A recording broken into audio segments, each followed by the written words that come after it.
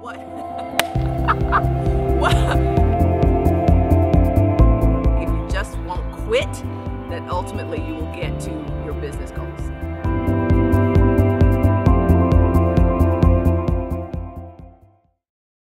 You were not groomed to be ordinary. You were not groomed to be like everybody else. You were born for greatness. And yet most of us live a life of very ordinariness. Yes, I'm making up another word. My friends always say, you're always making up these words. Yes, most people are living very ordinary lives because they are afraid of their greatness. You were born for greatness.